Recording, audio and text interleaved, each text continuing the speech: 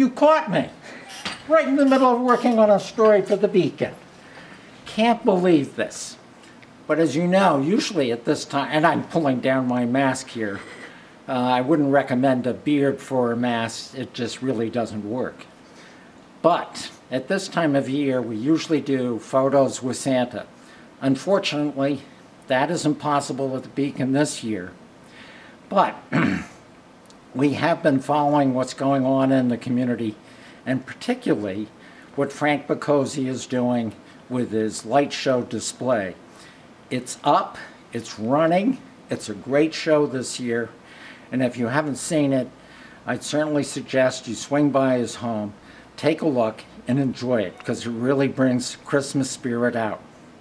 But one thing that Frank is concerned about is that people gathering outside of the house will in some way, could be dangerous, could be not entirely safe. So he's recommending that people stay in their cars, or if they do get out, stay in family groups in front of the house.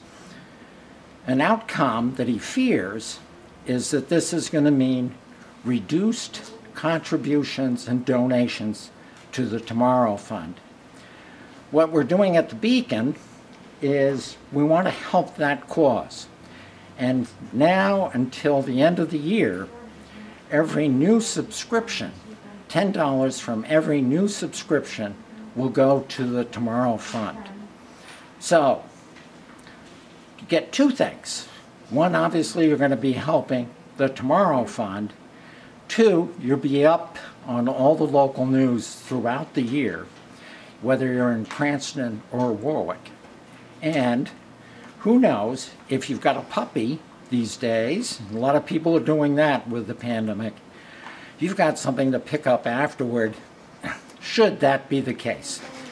Anyway, please visit us on our website, get the details, or click on the attached link, take you right to the page, and you can sign up, start getting local news for the next year, same time, help the Tomorrow Fund, and who knows, let's hope that next year we're back with Santa and with me taking the photographs of all the kids enjoying their visit with Santa. Merry Christmas.